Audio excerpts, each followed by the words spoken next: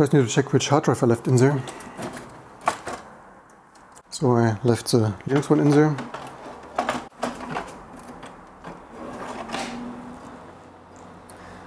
However, I need to restore my boot stuff. For the Sgi Irix installation I had to alter the boot variable, so I need to somehow restore my booting arc load and this Linux.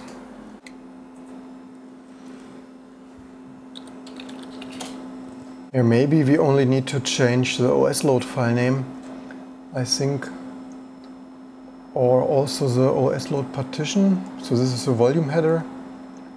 I think this could probably be okay, but we need to change at least this to, yeah, good question what I had there, maybe Linux arc load, and yes, actually OS loader sesh. I should actually have made a photo or screenshot what I had there before. This boot Linux actually still loaded Unix here, but it's trying to use arcload because arcload is using this drop file system stuff, so at least it's loading into arcload. But it's using this partition, which isn't right. I had there some, actually I had there some XFS stuff. Need to shortly figure out how that was working here. So I'm slightly further. I think this was XIO 0, PCI 15, SCSI 0, disk 1, RDisk 0, partition 1, and then XFS in brackets for this grub file system code stuff.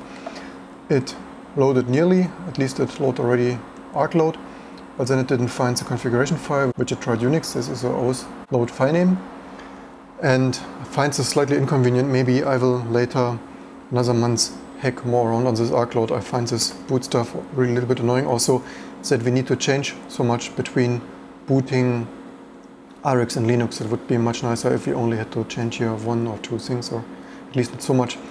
Also, obviously, it's quite error prone to type such a long string, complicated with braces and curlies and whatnot, error free and such, without proper arrow key navigation thing, at least that I couldn't find of.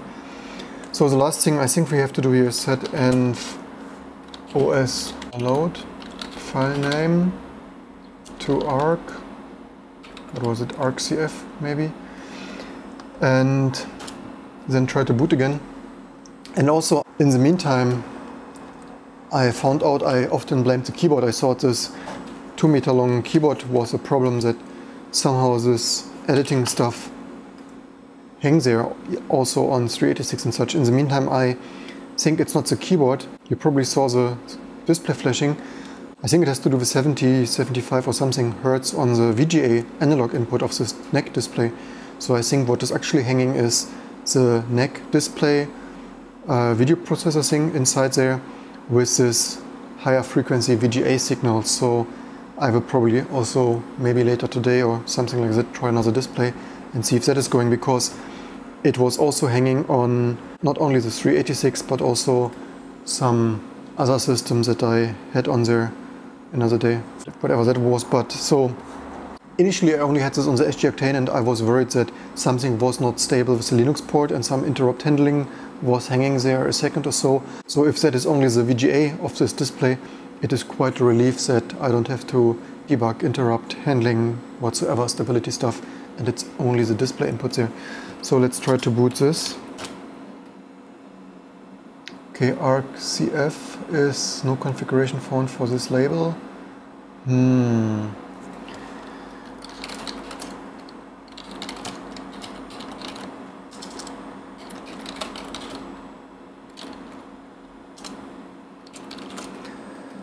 I wish I had more documentation what I've done there, but maybe this was right, I hope.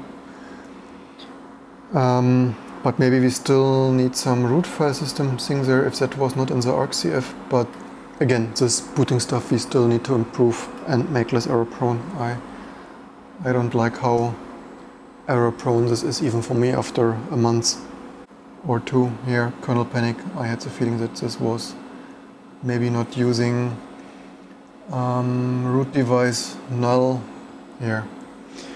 So much for that. At least you can see the red light bar flashing. At least that part still works. Still need to solder in the blue light there for the regular power on indication.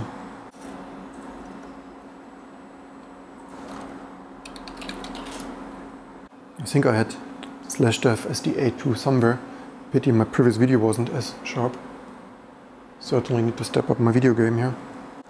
Okay, let's see how it goes with set-env os load options root equals dev SDA2.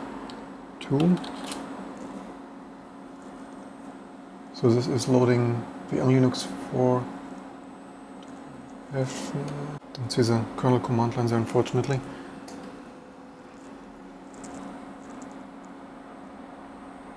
No, that did not work. Root device null. Maybe mistyped or plural versus singular.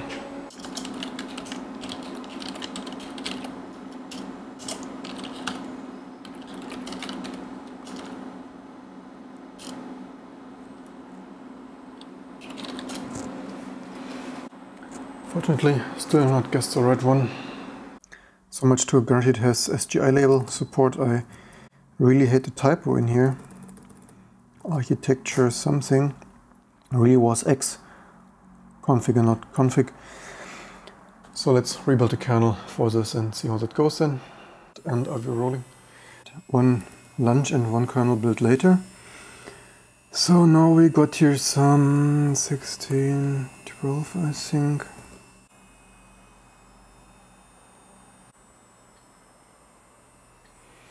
So, of course this doesn't change the output of disk type. Maybe I need to add support for SGI partitions to disk type another day.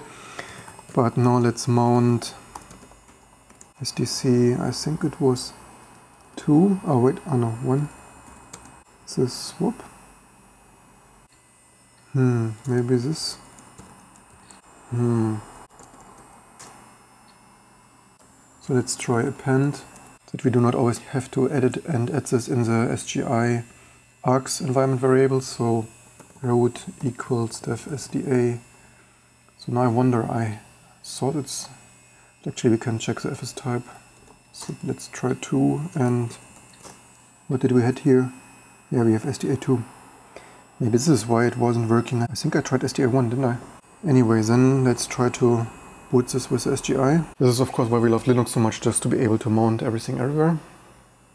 And by the way, awesome mirror display, right? This is why we love glossy displays here so much.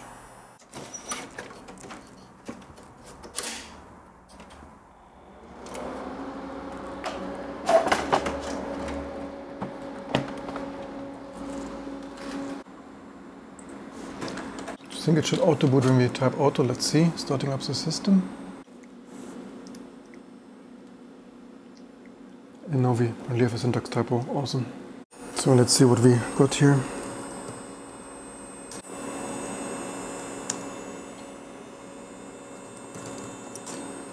So just a semicolon missing. I hope, let's see.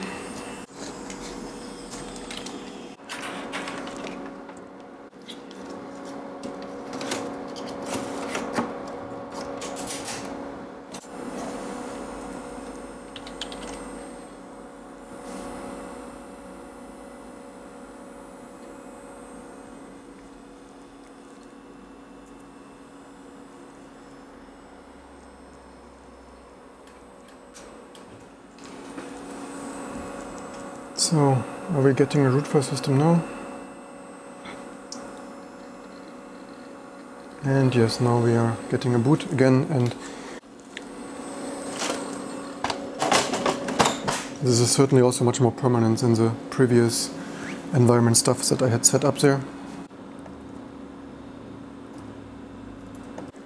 I think I had it set up so, let me check. So the question is, need to shortly check which system I had where. Here I had this in old, usually I have it in capital to easier see it. So, and this N32 new, and I think this should be the last build that worked the best. Of course later I need to copy this to the whole root file system. Most likely I will use another SCSI drive also for a dual boot setup with IRIX. So this.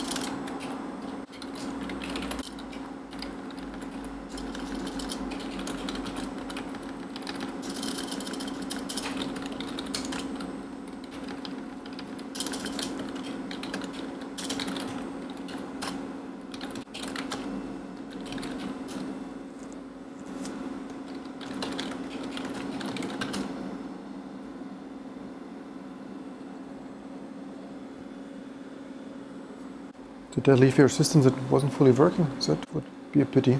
So now we are talking. I synced here all the latest build back due to some reshuffling and running out of disk space. I didn't have the full system on here for some reason.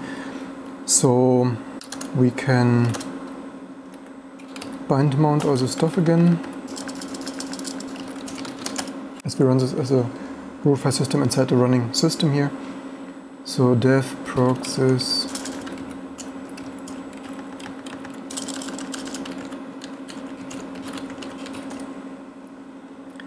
and ld config.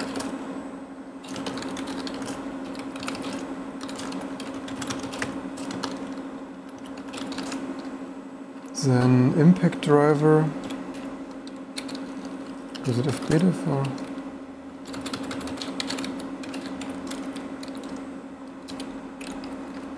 Do we have here hardware cursor? I also need a hardware cursor. I hope that is the last of my builds that has a hardware cursor.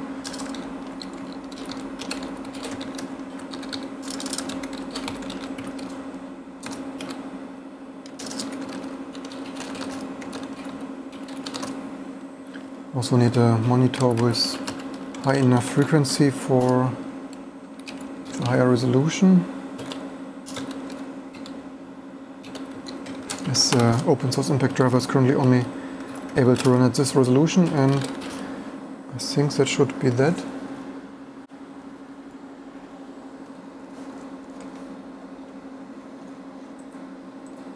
Yes, that is hardware cursor, also the ugly one from the boot prompt obviously, so that is good. I hope it works stable enough here, everything.